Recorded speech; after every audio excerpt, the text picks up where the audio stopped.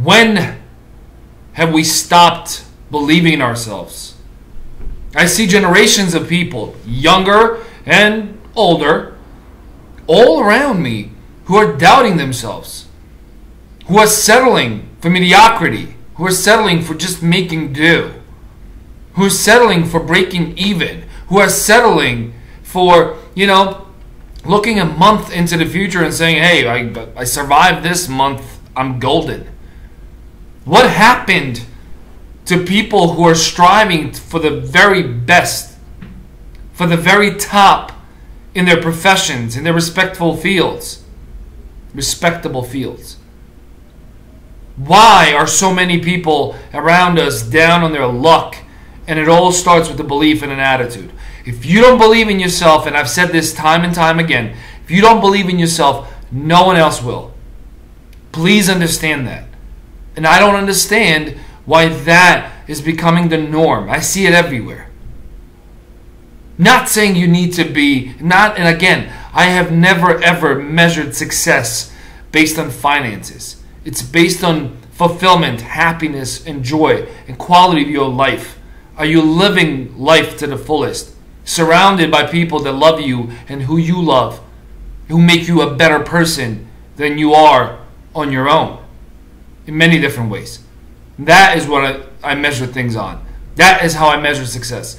Financial benefits and perks are side effects. They come as an inevitable result of quality. If you're really good at what you do, people will pay for your services or products.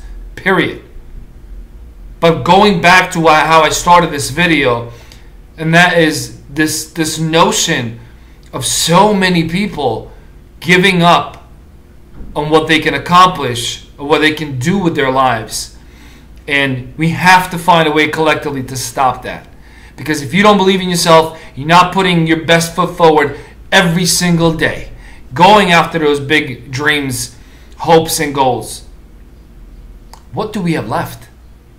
Those are the types of people who created all these modern marvels that we live with and benefit from every single day. If everybody settles just for mediocrity, never challenging status quo, never rocking the boat, and just putting their head down, one step in front of the other, and only making do, we will all lose collectively. So I'm interested in hearing what your experiences have been in your own networks and circles, and what can we do on a small scale. I do it with my friends and colleagues in my circles, you do it with yours, and it will spread. What can we do to change this mindset and this belief that it's okay to give up on what you really and truly want in life? People are walking around as if they're going to live for another 600 years. As if they're coming back 7 more times. And as far as we know, all spiritual and religious beliefs aside, that is not the case. Why are we content with wasting time and God or nature-given talents and abilities that we have on mediocrity? Answer that question for me. I wish you all the best. Have a wonderful day. If this is the first video you see, please subscribe and share your thoughts and comments, and share this video with your friends and colleagues.